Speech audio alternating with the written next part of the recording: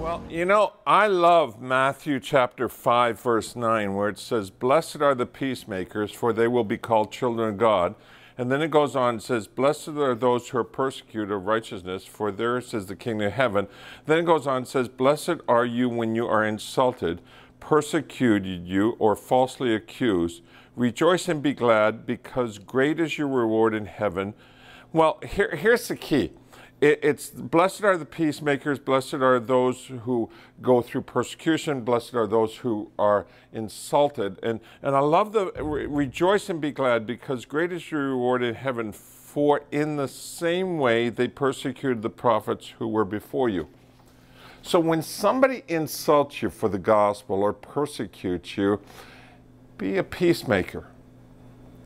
You're not there to win an argument. You're not there to fight. The fact is, you're there to show love. Now, you can discuss, but do it in a civil way and do it in a way that's peaceful. Show Jesus. Don't show the other side. So people will insult you, people will persecute you, people will make fun of you because you're a Christian. But this is where you do not return evil with evil, but you return the peace of Christ with love of Jesus. What is the peace of Christ? Christ. Hey, you will be insulted, you will be persecuted, be a peacemaker. Why?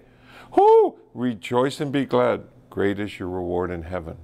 Hey, this is just 70, 80, 90, 100 years here on earth, but heaven is eternity. Invest in the future.